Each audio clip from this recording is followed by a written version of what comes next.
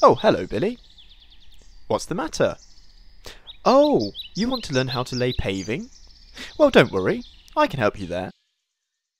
So, we want to get this to look like this, and here's how we do it. Now, there are 10 steps when it comes to laying a patio. Design, capability, costings, site clearance, setting out, drainage, building up the layers, pointing and grouting, aftercare, and finally, enjoying your patio. Let's start with step 1, design. Whoa! Hold your horses, Billy. We need to think about design first. There! You will need to define the function of the paving. You'll need to think about the size, the shape, and remember to think about steps and manholes.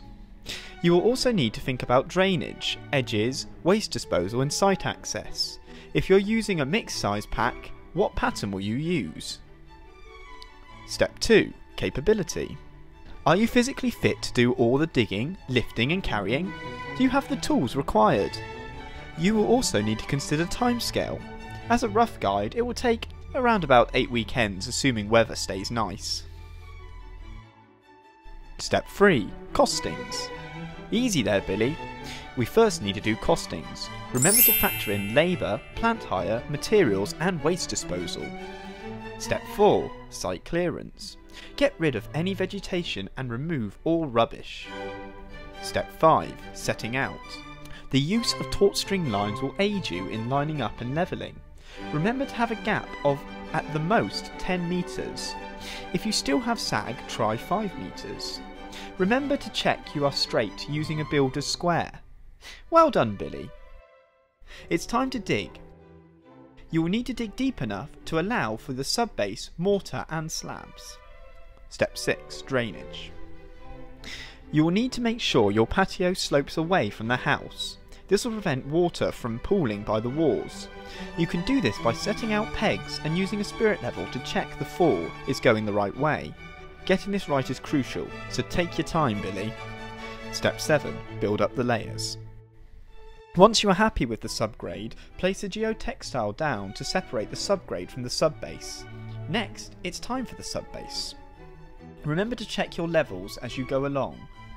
That seems a bit too much like hard work, hey Billy? Ah, a whacker plate, that's better. Add in some sharp sand to blind off the subbase. Now it's time for the bedding layer. A mix of 6 parts sand to 1 part cement is a good ratio. For medium or heavy duty driveways, concrete will be needed. No, Billy, your mother-in-law does not count. Once you have put the bedding down, you can lay your slabs. It is worth noting that you should be using the rough side of the granite as the walking surface. Remember, do not do 5-spot bedding, as this can cause a multitude of problems later on. Also, applying an SBR resin to the mortar and the back of the slabs is recommended to help protect the slabs against staining. Step 8. Pointing and grouting. Remember to wait 24 hours before attempting the pointing to make sure the slabs have had time to set.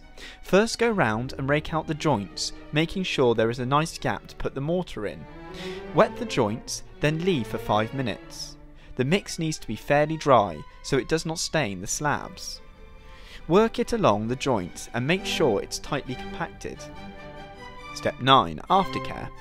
We recommend sealing the slabs to protect them from staining.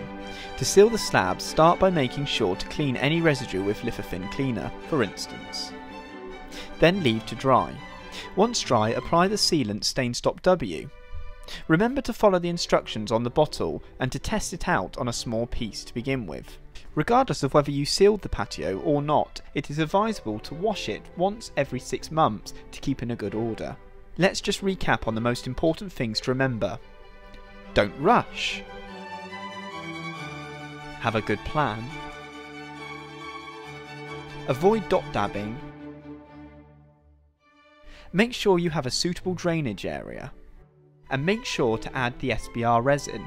When it comes to laying a patio, don't be a silly Billy. Be a smart, Billy! And now, finally, step 10. Enjoy your patio. For a more in-depth guide, check out the link in the descriptions. Got a paving project that you are proud of? Why not send us a picture? Thank you.